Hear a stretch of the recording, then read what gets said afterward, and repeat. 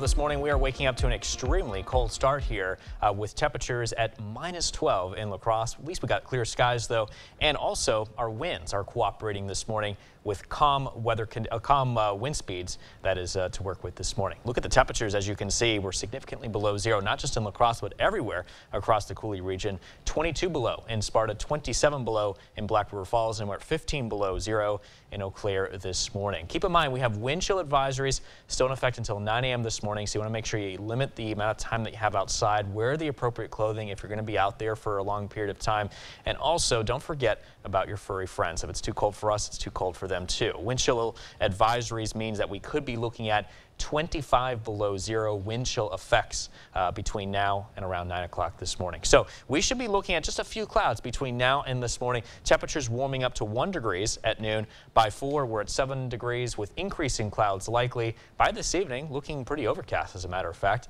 Temperatures then around 5 degrees. Area of high pressure is in control across the Midwest, and that's why we are looking mainly clear this morning, with the exception just of a few clouds here this morning, but otherwise don't expect a whole lot in terms of the sky coverage. We're going to be looking at increasing clouds though starting tomorrow as a low pressure system begins to move in. This is a cold front just off to the west of us, and you can see the clouds beginning to pick up. Notice the winds also turning out of the southwest. That should help warm us up a bit. But then once the front passes through, it's going to drag in that northwest wind and bring in the colder air along with it again. So even though that high to the west of us will be helping to clear out the skies, we do expect some chilly temperatures behind that low pressure system associated with that front. And there you can see our temperatures go from 30 on Saturday to 20 on Sunday, and it gets colder Monday, high of only 8 degrees, and then we warm up again into the 20s and 30s for the afternoon highs most of next week, but skies still staying cloudy with a slight chance of snow here possible